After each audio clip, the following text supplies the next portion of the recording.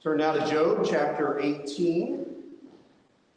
Job chapter 18. I'm going to read all the verses, or chapters 18 and 19. 19 is a little bit long, but it's also the most famous part of the passage of Job, I think. This is God's word. Then Bildad the Shuhite answered and said, "How long will you hunt for words? Consider, and then we will speak. Why are we counted as cattle? Why are we stupid in your sight? You who tear yourself in your anger, shall the earth be forsaken for you, or the rock be removed out of its place? Indeed, the light of the wicked is put out, and the flame of his fire does not shine. The light is dark in his tent, and his lamp above him is put out. His strong steps are shortened, and his own schemes throw him down. For he is cast into a net by his own feet, and he walks on its mesh. A trap seizes him by the heel, a snare lays hold of him. A rope is hidden for him in the ground, a trap for him in the path. Terrors frighten him on every side and chase him at his heels. His strength is famished, and calamity is ready for his stumbling. It consumes the parts of his skin. The firstborn of death consumes his limbs. He is torn from the tent in which he trusted and is brought to the king of terrors. In his tent dwells that which is none of his. Sulfur is scattered over his habitation. His roots dry up beneath, and his branches wither above. His memory perishes from the earth, and he has no name in the street. He is thrust from light into darkness and driven out of the world. He has no posterity or progeny among his people, and no survivor where he used to live. They of the west are appalled at his day, and horror seizes them of the east. Surely such are the dwellings of the unrighteous. Such is the place of him who knows not God." And then Job answered and said, "How long will you torment me and break me in pieces with words? These 10 times you have cast reproach upon me. Are you not ashamed to wrong me? And even if it's true that I have erred, my error remains with myself. If indeed you magnify yourselves against me and make my disgrace an argument against me, know then that God has put me in the wrong and closed his net about me. Behold, I cry out violence, but I am not answered. I call for help, but there is no justice. He has walled up my way so that I cannot pass, and he has set darkness upon my paths. He has stripped me from me my glory and taken the crown from my head. He breaks me down on every side, and I am gone. And my hope has he pulled up like a tree. He has kindled his wrath against me and counts me as his adversary. His troops come on together. They have cast up their siege ramp against me and encamp around my tent. He has put my brothers far from me, and those who knew me are wholly estranged from me. My relatives have failed me. My close friends have forgotten me. The guests in my house and my maidservants count me as a stranger. I have become a foreigner in their eyes. I call to my servant, but he gives me no answer. I must plead with him with my mouth for mercy. My breath is strange to my wife, and I'm a stench to the children of my own mother. Even young children despise me. When I rise, they talk against me. All my intimate friends abhor me, and those whom I loved have turned against me. My bones stick to my skin and to my flesh, and I have escaped by the skin of my teeth. Have mercy on me, have mercy on me, O you my friends, for the hand of God has touched me. Why do you, like God, pursue me? Why are you not satisfied with my flesh? Oh, that my words were written. Oh, that they were inscribed in a book. Oh, that with an iron pen and lead they were engraved in the rock forever. For I know that my Redeemer lives, and at the last he will stand upon the earth. And after my skin has been thus destroyed, yet in my flesh I shall see God, whom I shall see for myself. And my eyes shall behold, and not another. My heart faints within me. If you say, how we will pursue him, and the root of the matter is found in him. Be afraid of the sword, for wrath brings the punishment of the sword, that you may know there is a judgment. The word of the Lord. Let's pray. Father, may the words of my mouth and the meditations of our hearts be acceptable in your sight, O Lord, our rock and our Redeemer. We pray this in Christ's name. Amen. Well, we've now arrived at the most famous passage, as I said, in the book of Job. And here, for the first time, perhaps we receive a bit of hope. There's something good that is said, something that is that's true, that's inspiring, because it's been a long road with this guy and his friends. In fact, the next chapter I was just reading this morning, one of the commentaries I'm looking at, in chapter 20, started off saying, why do we keep having to listen to these friends? What is the purpose of us having to over and over and over again hear the same thing, one thing after another from these people? And there are reasons for that. We'll talk about those some next week. But for now, we have another speech that we have to get through. Because we can't get to the hope without fully seeing the disaster, right? We can't get to the gospel without seeing the kind of trouble that we're in.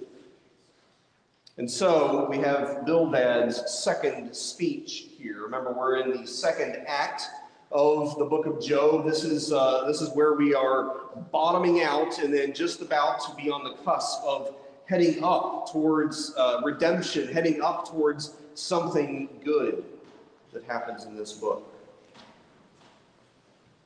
Well, Bildad comes at Job, and it's a little difficult to relate one speech to the prior speech because they all sort of feed off of each other. But the friends are clearly frustrated with Job because Job keeps maintaining his innocence. And Bildad finally just comes out and says, you know what? You're going to hell. This is where you belong, Job. And he really gives us a picture in chapter 18 of a living hell. Because he says, Job, look, we're not stupid. You can't change the way the world works. This is just how it is. The rock isn't going to move just because you want it to move. We know what happens to the wicked, and we see that happening in you. One thing that happens to the wicked is the lights go out. It's lights out for the wicked, and we talk about, we often talk about somebody who's not too bright. They're one bulb short of a Christmas tree, one candle short of a menorah, might be more appropriate for Job. You're the one who is unwise, Job. You're the foolish one, not us. And wicked people are made to be dumb. You've got no brains at all, they say in verses 5 through 7. In fact, you're so dumb that you get yourself trapped in verses 8 through 12. You get yourself into bad situations. Everything that's gone on is your fault. You've fallen into this trap. You set a trap for yourself, and you fell right into it. Like the Coyote and Roadrunner. Coyote's always setting traps for the Roadrunner, and probably the little kids don't get that reference, but they, Coyote's the one that always gets blown up or knocked off the hill, the cliff, or a rock landing on it or something. This is what they're saying about Job. You set traps and you forget it's there, and then you run right into it. And now you're trapped like an animal. Your heel got caught in the snare. And then the wicked are destroyed, verses 13 and 14. Like an animal that's caught by hunters, you will be destroyed. And here, in these couple of verses here, we're introduced to a terrifying figure. And this is, it's almost lost because it just sort of, you don't see the background to what's being said here right away, but we're being introduced here to the figure of death. In ancient religions of the area, death was personified. He was an actual deity, and he had a name. His name was Mot. Mot was the ruler of the Canaanite netherworld and of other worlds too in their sort of mythology. There's several passages in Ugaritic that mention that it refer explicitly to Mot sitting on his throne in the depths of the earth. Mot is this devourer. He's the one who waits to receive you after you die, and then he consumes you. And that is, Mot is the Hebrew word for death. So in verse 13, when he says the firstborn of death, he's actually saying the firstborn of Mot. They're referring to not just death in the sense of dying, they're referring to death in the sense of this deity that comes and drags you down into the netherworld. And in fact, verse 13 is better rendered in the Hebrew that the firstborn of death eats you with both hands. He's a vicious, he's a killer, he's death. It's like the Grim Reaper in our own imagination. One of the ancient texts says, "Draw not nigh unto the divine Mot, lest he make you like a lamb in his mouth, and like a kid in his jaws, you be crushed." This Mot comes after you, and you see all this language of tents and dwellings that is referred to in these verses. Verse 14, he's torn from the tent in which he trusted. These are all referring to the body, the body of your tent. And so in verse 14, he's torn, this wicked man is torn from the tent in which he trusted, and he's brought to the King of Terrors. You could also translate that the King of Panic. That's who Mot is. That is who death is. That is, he is the one that everyone is afraid of, because once Mot has you, you become his and you become consumed, and he eats you with both hands, and then you become forgotten in verses 15 through 19. There's no memory of you anymore. You're gone. From light to darkness. You're driven out of the world. There's no children to inherit your estate or to carry on your name. Mot is the King of Terrors. He's the last enemy. He's the one that the West hates and the East fears. And it's all you've got, Job. It's all you've got. And that's obvious because of what you've gone through, because you will not admit that you are already in his clutches. He has already grabbed onto you. He is already consuming your flesh. He is already pulling you down to be with him. Your ignorance of your sin has set a trap that you will not escape from. Your heel is in the bear trap, the claws, and you are destined for hell. Well then, that's a happy picture.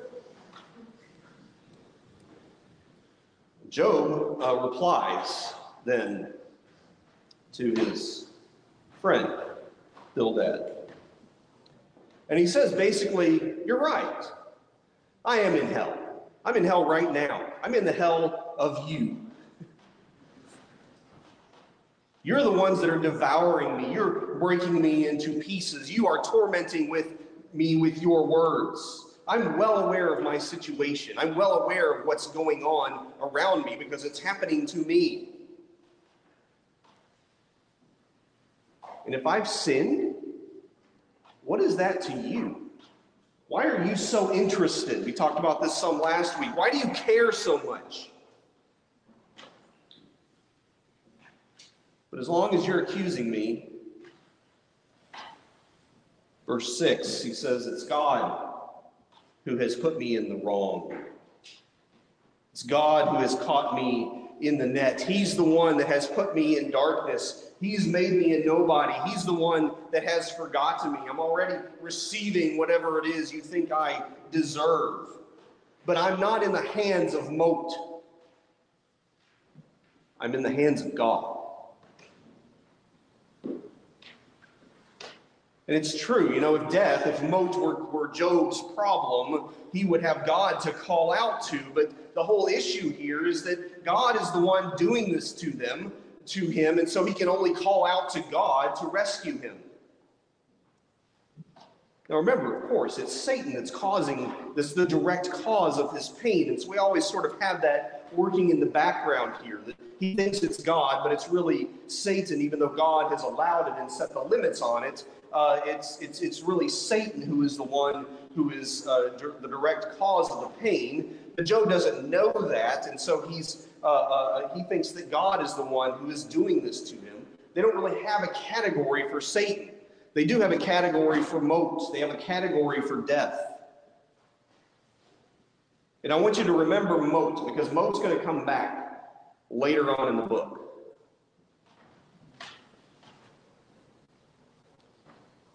So Job suffers, but insists that he's innocent. That God's just mad at him for some reason, a reason that he doesn't understand, something other, though, than some specific sin that he has committed. And you have to remember that application for us. Job is suffering due to no fault of his own. In fact, he is suffering because he is righteous. Not only is he not suffering for his sin, he is actually suffering for his righteousness. It's not that he's sinless. We don't want to make him sound like he's a perfect man. But remember, the Bible does call him blameless. He had integrity. He walked uprightly. He performed sacrifices for himself and for his family. He was a God-fearing, God-honoring man. And he suffered. And it's important to remember that for us, that not everyone who suffers is sinning and deserving of that suffering. Sometimes in our theology, we very quickly want to find the sin. We see things not going well for somebody, and we start to go, well, what are they doing wrong? Maybe they're not living right. And that's why the suffering has come upon them. Because we have certain theological categories that we want to satisfy, and we sort of pare everybody down into Jesus good, everybody else bad. Bad things happen to them because they are bad and doing bad things. Sometimes there is sin, obviously. Sometimes there are direct consequences of sin. But we can't limit the limit every negative human experience to everything being the result of sin. We do sin, and we are sinned against. Our sin is our fault, but the sin against us is not our fault. That is to say that the sin against us is not our sin. It is someone else's, or it's just the devil tormenting us. Job has very fuzzy categories about all of this, by the way. But what he does know is that he continues to call for help. He continues to want justice for the crimes that have been done against him, but all he hears is silence. And we've seen this over and over again in the last several chapters, where Job is calling out for a witness. He's calling out for an advocate. But all he gets back is silence. He's not hearing voices. He's not getting relief. Everybody's turned against him. Everybody's walked away from him. The only people paying attention to him are breaking him in pieces with their words. And so now we're back to last week. We talked about the loneliness of Job. And here we have that same loneliness expressed to us, but in terms of his inability to get justice. When there's no one who will listen, where can you get justice? Verses 13 through 19, he laments this. My brothers, my relatives, my friends, my guests, my servants, my wife, kids in the street, people I love, they all treat me like a stranger. They all hate me. They run from me. They don't listen to me. They've turned their back on me. But could I at least get some mercy from you, my friends? God has struck me, and whatever the reason for your punishment of me, why can't you be satisfied that this is enough? Haven't I paid whatever debt I owed? Not that I owed you anything. Where will I find justice? How do I get this? How do I get out of this? And so he resigns himself to the only thing that he can think of. Well, I'm going to get justice in the future. Justice isn't coming now. Justice isn't going to come to me. It's got to come sometime in the future.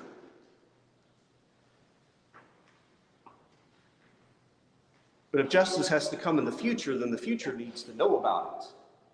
How do I communicate something to the future? How do I get the message so that it will last? And he says, so get me an iron pen. Get me something that I can engrave with. Give me some lead that I can melt into the carvings. I have to write this down. Get me a rock that I can carve these words into, so that I can get some justice. I need stone. I need something that lasts. And this is what we want, isn't it? Right? This is something we desire. We see justice delayed and justice denied all the time. And it's not wrong to want justice. Justice is not a bad thing. It's in our bones. It's in our DNA. It's actually, one of the hard things about the Friends is that they're so close to being right. Justice was the way the world was supposed to work. Adam was supposed to obey, and then justice was supposed to be served in that he got life and blessedness and happiness forever. But he didn't. And now justice can only destroy mankind. Man needed grace now. And grace is the thing that the Friends are missing, as I've mentioned a number of times before. God's world still works by means of justice, but it has to be justice for someone who could bear it on behalf of all those who could not. Job is one of us, one of those like us who cannot bear it, and he needs someone to bear it on his behalf. He needs justice done for him, and there's only one person he can do that. He doesn't know everything, but he does know one thing.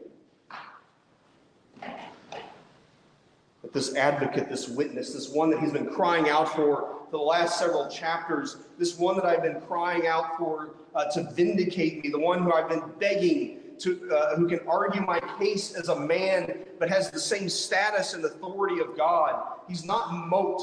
He's not death. He's not someone waiting to snuff me out, to eat me with both hands, to make me an unfortunate, forgotten man. He's not the firstborn of the dead. He's the firstborn from the dead. He's my Redeemer. And he lives. In fact, he's life himself. And there will come a day when he stands, and this is why I've got to get this word written down for him. There will come a day when he stands on the dust of the earth with his human feet, and though that day is going to come long after my skin has decayed, somehow I'll see him with my own eyes. In my own body, I'm going to see this man somehow, and yet when I see this man, I'm going to see God. And I'm dying to see him. How does Job know all this? He suddenly bursts out with this incredible vision of Christ. How does he know all this? Some sort of supernatural revelation he's been given. We don't know, but he's been given insight that others did not have, and he joins those people that we read about in Hebrews who saw these things and greeted them from a distance. Those who died in faith, not receiving what was promised then, but having to wait till we could see it too, so that we could all be God's people together. Where do you go when you can't find justice? You go to your Redeemer, your vindicator, the one who rescues you from slavery, avenges your sin avenges your sin against him by taking into his own body the wrath that you deserve. And he is the one who avenges sin against you.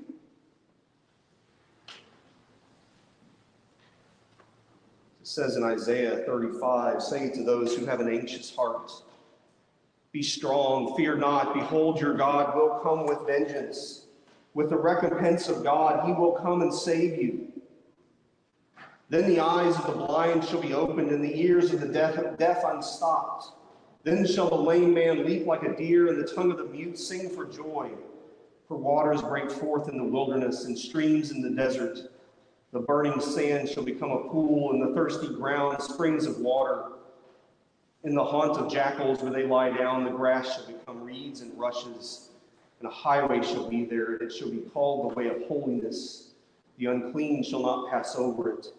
It shall belong to those who walk on the way. Even if they are fools, they shall not go astray. No lion shall be there, nor shall any ravenous beast come upon it. They shall not be found there, but the redeemed shall walk there.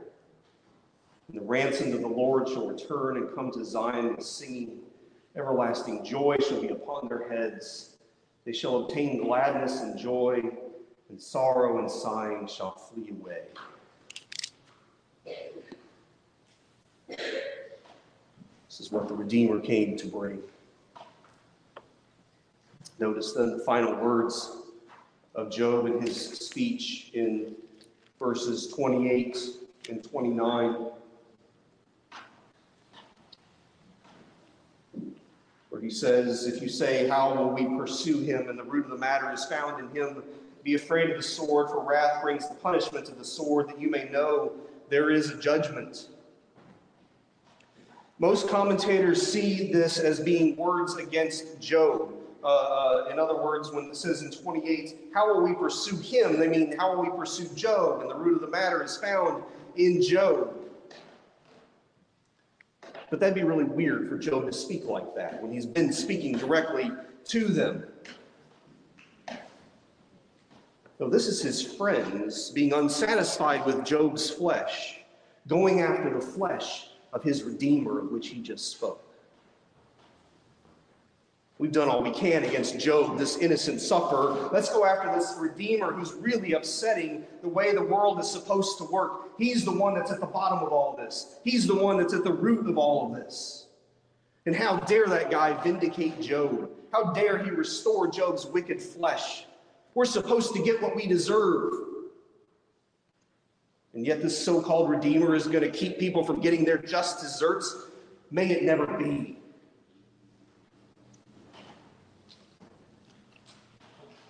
Here we find more dimensions of the true nature of the friends. They despise the innocent. They despise grace. They don't have a grasp on the hideousness of their own sin, so they lash out at one who claims innocence.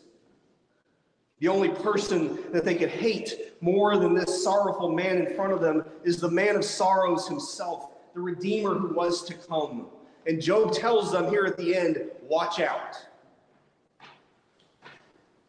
As much as Job has lamented his pain and his loneliness, feeling the burden of God's wrath, he was feeling that pain and loneliness because he was guiltless, because he was blameless. He was in fact pointing us to the Lamb of God who came to take away the sin of the world, who stood silent before his shearers while they not only stripped him of his coat, but of his life. And Job says, watch out.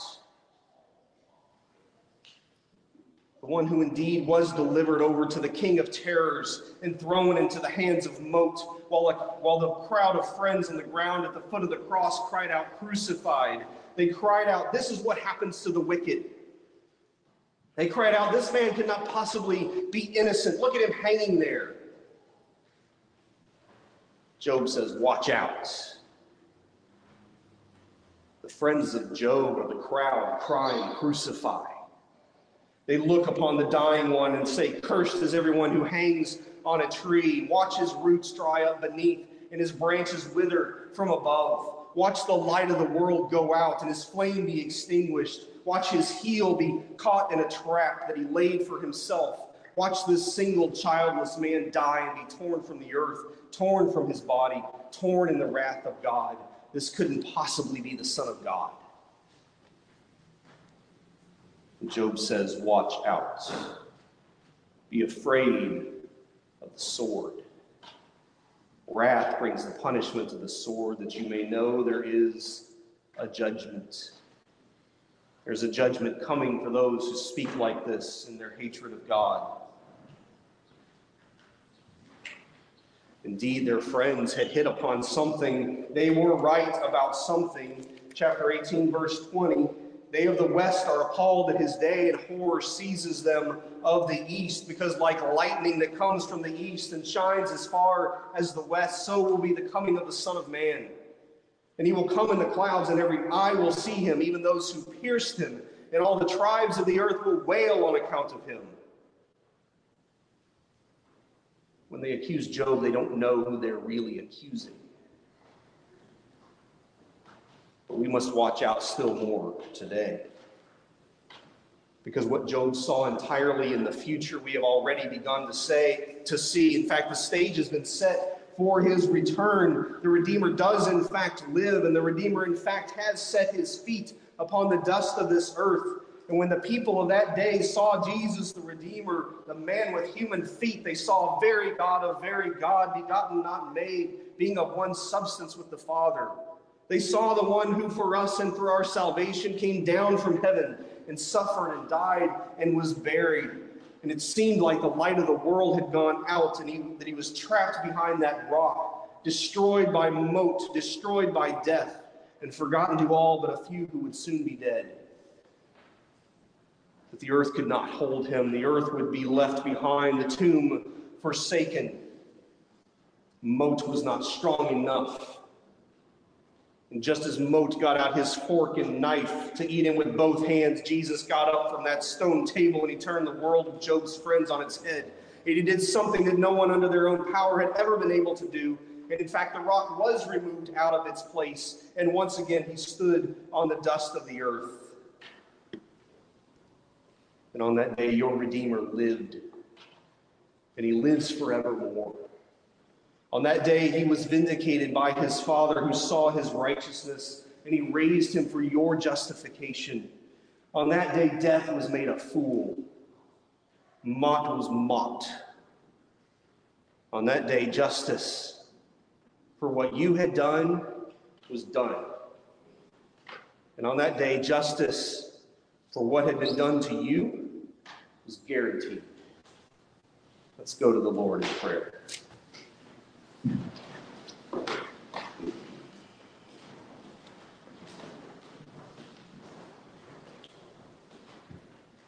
Father, we thank you that due to no action of our own, due to no desert of our own, due to no goodness of our own, yet you have rescued us from the hands of death by sending Christ right into his clutches. Lord, we pray that we would be forever grateful for the salvation you've given to us, for the life you have given to us, that we would not fear man nor devil, nor even ourselves, that we would not fear death,